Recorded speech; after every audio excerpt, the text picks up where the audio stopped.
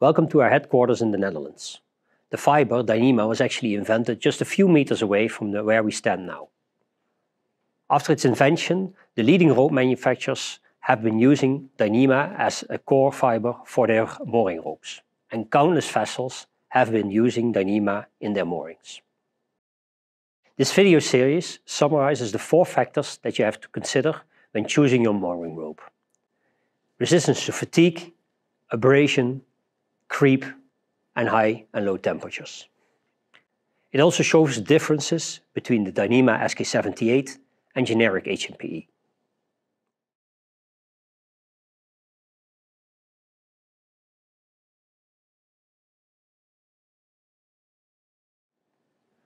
The second factor to consider when choosing a mooring line is its resistance to abrasion. In this video, I'm going to address external wear of mooring lines in operation and show how we tested and proven superior abrasion performance of ropes made with SK78 versus generic HMPE. As we all know, mooring lines are subject to high abrasive forces, influencing durability of a mooring line and, not to forget, impact safety. External wear of a mooring line is easy to detect visually.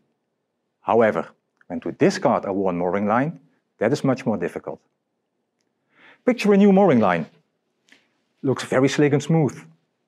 But after a few moorings, the line will show a fluffy surface because of the line rubbing in the fairlead, for instance. And then it looks something similar to this rope. Actually, that fluffiness is a good thing. The very thin outer filaments of the yarn create a woolly surface that protects the rope from further wear. When the rope gets older, and this is what I'm showing now, the abrasion will increase. The woolly surface will change.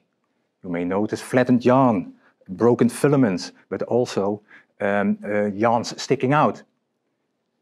Is this line then still safe to be used, or can it be repaired? Well, judging that is difficult and depends on your mooring team's skills. Our partners, rope manufacturers, have developed great visual tools to judge the amount of abrasion and guide you in your decision: repair or discard.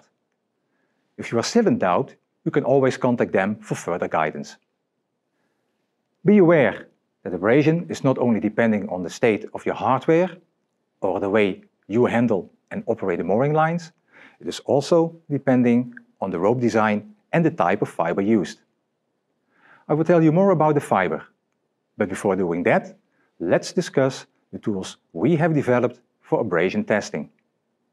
Let's start in a very simplistic way. We have created a simple test showing the difference in abrasion between small braids of different synthetics.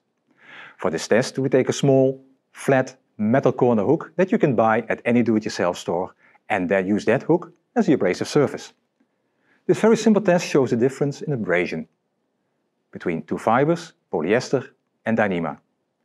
This test clearly shows that small braids with Dyneema are better in abrasion than polyester or any other synthetic for that matter. But it does not reflect the actual differences between various HMPEs in the market. Already for decades, the industry has tried to show differences in abrasion performance through fiber testing like yarn-on-yarn or X-bar testing. It is nice to compare on fiber or small braids, but also this test has no relation to the real world.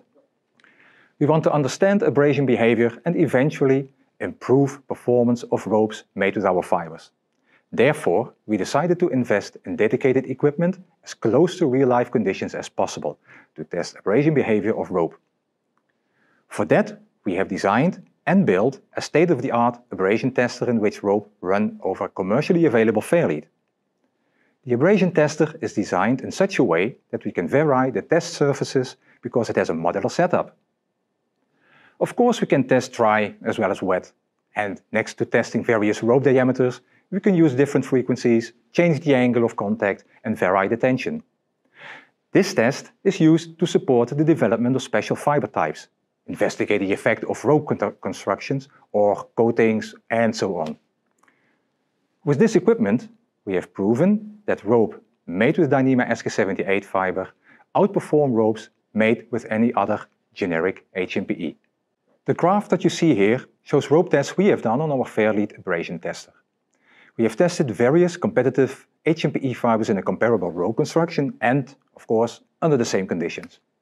As the graph shows, rope made with SK78 fiber is up to 4 times better in abrasion performance compared to other HMPE tested. And it's not only our tests, but also feedback that we receive from the market showing superior abrasion behavior of rope made with Dyneema SK78. It is therefore safe to conclude that the abrasion performance of Dyneema SK78 fiber results in longer lasting mooring lines and, even more important, safer mooring operations. It shows that the rope with SK78 has a superior service life and the highest reliability over generic HMPE. The longer service life means that over the lifetime of your vessel, you will be using fewer materials, less resources for your mooring ropes. Dyneema fiber is made using 100% renewable electricity. If you want to further reduce your carbon footprint, you can choose the bio-based alternative Dyneema fiber. And last but not least, we have established an industry coalition with our major rope manufacturers to develop a closed-loop recycling route for Dyneema fiber.